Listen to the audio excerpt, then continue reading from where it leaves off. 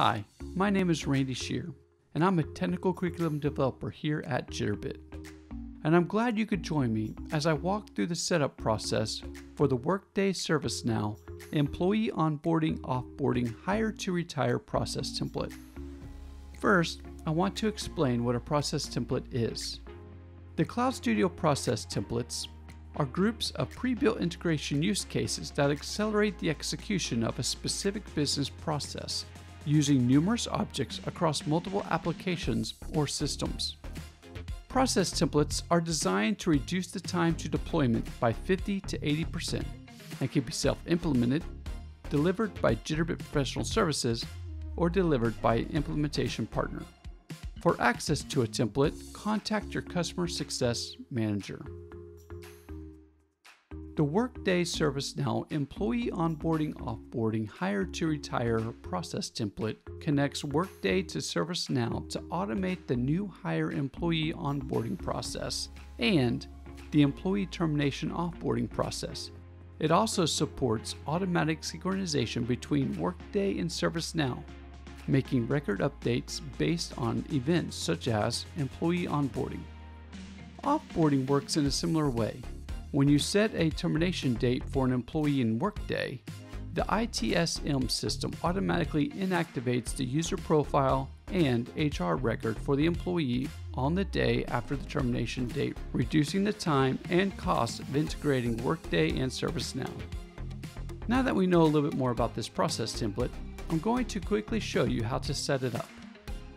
There is no preparation that needs to be done to Workday or ServiceNow before installing the process template. So I'll begin by installing the process template. I'll log into the Jitterbit Harmony portal and open Marketplace.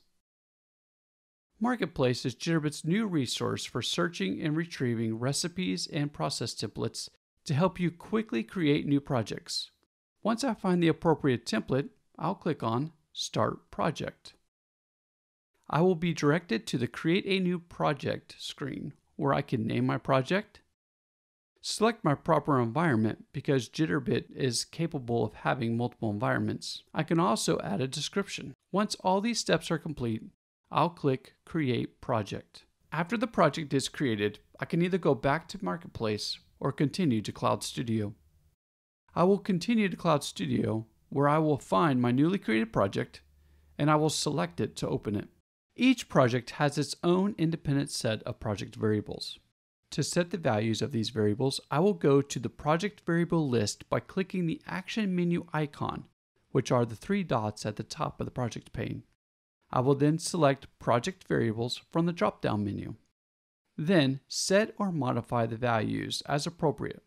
When I am done entering all the appropriate values, I will click the X at the top, which will take me back to the project. There is a list of variables that need to be changed in the supporting documentation guide. With the appropriate variable settings applied, I click the X at the top, which took me back to the project.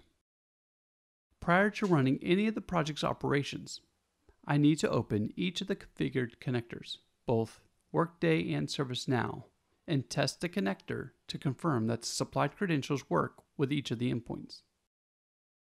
First, I will check Workday to see if the connection is successful.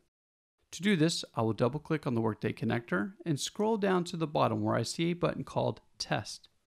When that button is clicked, it will take all the variable settings I used in the last step to see if there is a successful connection to my specific Workday connector. If it was successful, I will see a green message saying Connection Success. If it was not successful, I will get an error message. I see that my connector was set up correctly, and I will click the X at the top and do the same thing for the ServiceNow connector. Once this step has been completed, I can deploy and run each project in the proper order as listed in the documentation guide. If you have any questions, please check out the information located at Success Central by going to success.jitterbit.com.